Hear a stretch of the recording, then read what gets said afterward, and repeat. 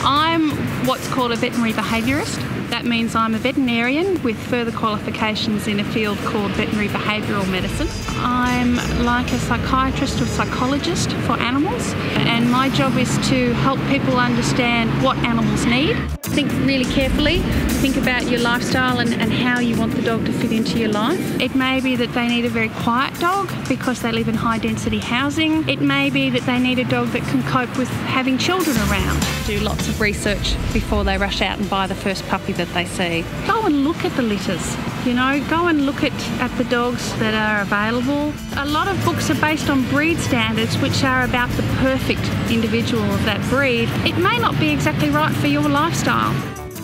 I have 2 young children, I travel a lot for work, and I wanted to get back into dog sports. A smaller breed of dog than what I've had previously and was very easy to train, and the Border Collie fitted those characteristics. I then spent a lot of time on the internet looking at pictures of breeds and litters that were available.